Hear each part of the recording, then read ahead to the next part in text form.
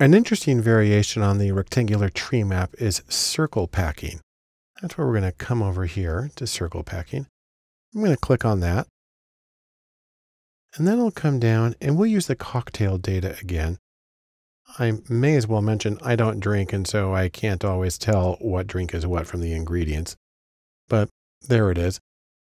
What I'm going to do here is first go into hierarchy. Again, that's where the things are nested. So we start with the cocktail. And then we put the ingredients also in hierarchy. And now you see that we have this. Now we have one big circle that has everything, and then we have a little circle with each drink in it. Now the trick again here is that the subcircles, the ingredients are all exactly the same size. That doesn't work. And so we're going to come up here and do the parts into size, and we'll do the cocktail again into color to help differentiate them. And now we can tell that the one that is mostly whiskey with a little bit of sugar and mint is a mint julep. I didn't know that.